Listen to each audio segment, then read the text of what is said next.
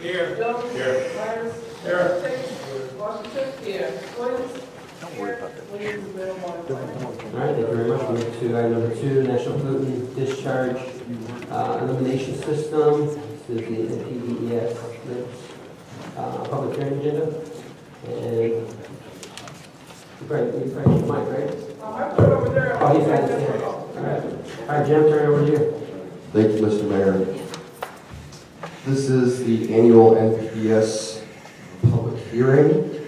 It's in accord with the village's notice of intent for Illinois General Permit ILR 40. So the goal of the program is to eliminate pollutants from entering the storm sewer system or detention ponds and depositing into rivers, lakes, creeks, which are the ultimate outlet points.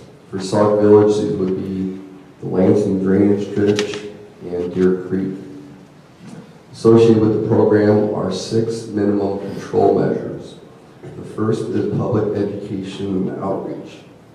What the village has done to inform the public is, first of all, the annual report has been posted to the village's website. And second, a pollution prevention flyer was posted to the village's website, printed in the Sauk Talk, and was posted to the bulletin board in the village hall. As a reminder to the public, please do not dump oil, paint, or other chemicals down the sewer. Also, clean up after your dogs in the yard and the parks. The second minimum control measure is public involvement and participation. This public hearing is an example of that. The village welcomes public involvement. Call Public Works if you notice any spills in the village's streams. Sauk Village hosted a community cleanup day on October 16th this past year to clean up around the village buildings and public right-of-ways. The third minimum control measure is illicit discharge detection and elimination. The village has an ordinance that it uses to address illegal discharges to village waterways. Public Works has identified all the outfalls within the village. The village maintains an up-to-date sewer atlas that indicates all the outfalls. And the village's goal is to inspect 20% of the outfalls on an annual basis.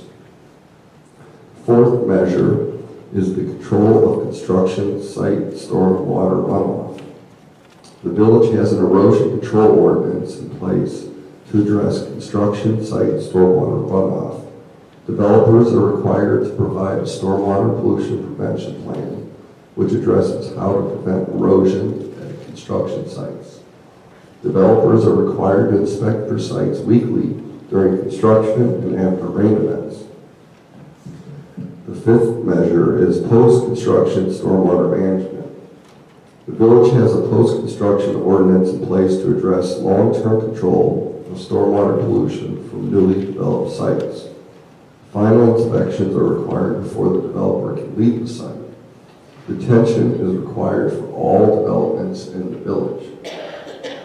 Detention ponds and other post-construction measures filter out sediments prior to the sediments being released to the environment. Final control measure is pollution prevention and good housekeeping. The village conducts street sweeping, branch pickup, and leaf collection periodically throughout the year. The village's goal is to clean 20% of the village's catch basins per year to prevent the collected material from reaching the village's waterways. Excuse me. The village requests the public's help in inspecting inlets and catch basins and keeping them clear of debris. Robinson Engineering or village staff will develop a municipal operations program for stormwater best management practices. The annual activities moving forward consist of an annual report that is made to the IEPA each year by June 1st. Ordinances in the storm sewer atlas are reviewed yearly. Public Works will conduct an in-house training for good housekeeping practices. Public Works will mow and remove litter from the detention ponds. And Robinson Engineering will ensure that developments comply with stormwater ordinances and floodplain regulations. So that concludes my presentation. Yes, Mayor. I don't know if you would know, Jim, but who in the village monitors these infractions, or if someone is doing something, who do we have that goes around to make sure that these things, or to at least look to see that we, we're getting to that point where you just stated about the detention ponds, be it mold and things like that. Who do we have that does that, Mayor? Do we have someone that monitors that? Because I know that we only have one person on the code, so do we have anybody? Because I know last year, this detention pond that we had right out here, and the one over in Lincoln Meadows, was overgrown, and I was just, so I'm just wondering, who do we have to do the monitoring? Go ahead, you can answer. Public Works would be the contact for the program. So Public Works will be the ones that would monitor to make sure that we're mostly in compliance with what should be done? Yes. Okay. Trustee Myers. Is there still a board for the Lincoln Lansing Drainage? A couple of times, residents asked me, well, they did have a board. Then they come back a couple of days, said, Trustee Myers, if they're a board, they're all dead somewhere, so nobody's answering. I can't get any information. Who is in control of that ditch now? It runs all the way through our town.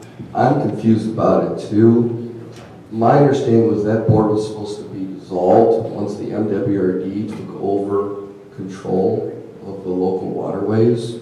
But according to my information from Kevin, is that that board is still in existence. There's still a charge to the village for their services. And I don't know how many taxes were, that's for sure. Could you check into it and find out for us, please?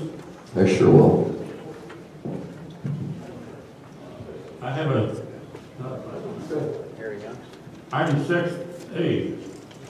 You do know that every year in this town that we do put our leaves in our street, and our public works and the scavenger company comes along, it's up out of the street. But if you're going to do some other to stop that or correct it, then it's going to be a tough one. Over the last 40 years, we've been allowed to put our leaves on the street, and the public works come along with the device they have and pick our leaves up and everything. But now one of your notes here said you can't do that no more. So could you check with a few people and find out?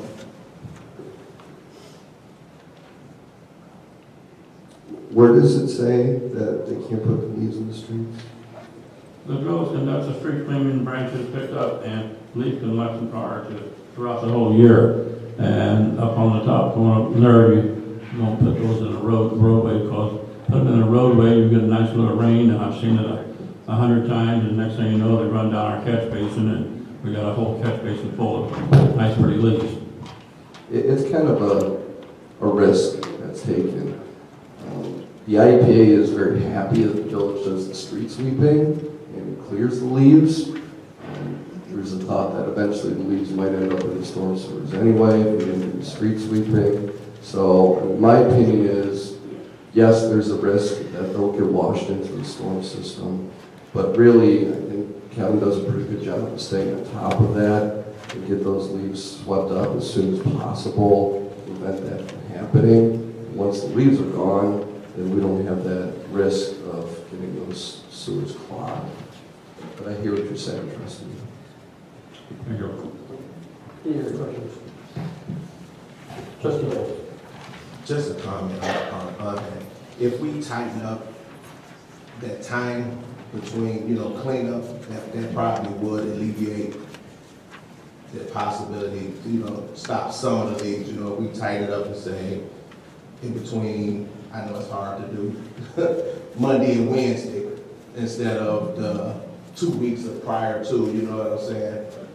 if we could kind of stick to something like that, that'll help. I mean, because we still need to do it. So we tighten up the time on it so it's not on the ground as long, you know, maybe that could be a solution to that. It's just something to look at. They're talking about we have to maintain our catch basin and stuff, and I know the one down at my house, after we put the leaves out there, and this year we had that major rainstorm came through, and next day we let it out, to get all the leaves, keep water, street from running, to keep the water flowing. It's a good idea. We're trying. That's all we can do. Any other questions or comments? All right, hearing none, we'll move it open public comment. This is a special meeting, so the public comment is on agenda items only. This is a public hearing.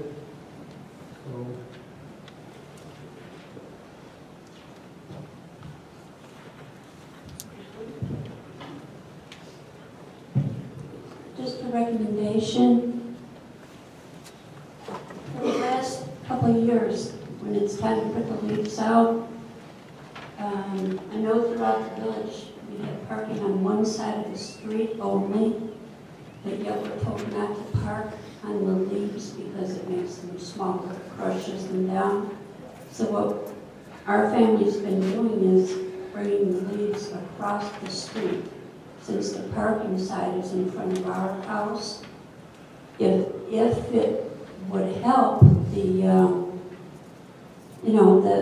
leaves from being crushed, if everybody puts it on the non-parking side of the street, that may help a little bit, that's all.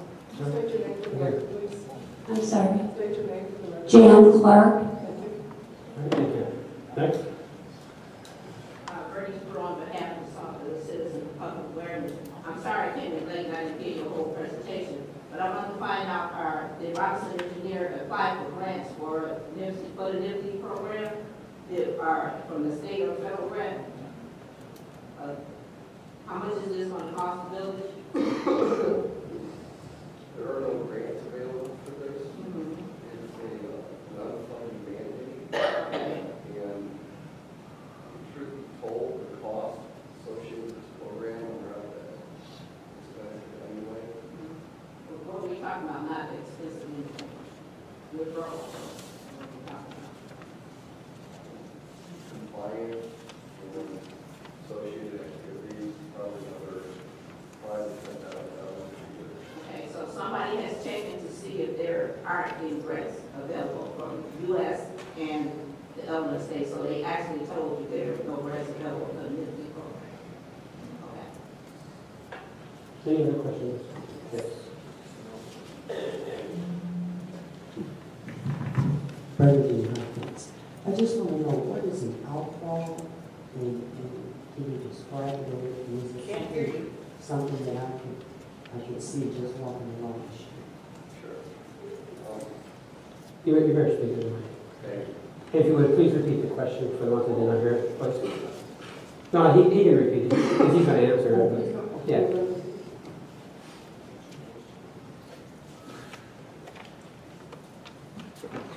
The question is, what is an outfall? It's a great question. I'm sorry I didn't explain that better. So all the stormwater that, for instance, falls on the streets goes into, it's called a catch basin. Those are those grates that are on the side of the street. And that's basically like a manhole that then goes into a pipe. And then all those pipes join together into larger pipes. And eventually, there's a large pipe that goes in and discharges to a stream or a creek. Like for the village, it would mainly be the Lincoln Lansing ditch. That's where a lot of the outfalls are. So the outfall is where that flow actually exits the pipe and goes into the stream. Does that make sense? All right. Any other questions or comments? All right. Hearing none, I'd ask for a motion to adjourn. Yeah, motion is there a second? Motion is second. All in favor, say aye. Aye. All right. Meeting adjourned. We will take a 5-minute recess before we start our next meeting. So we'll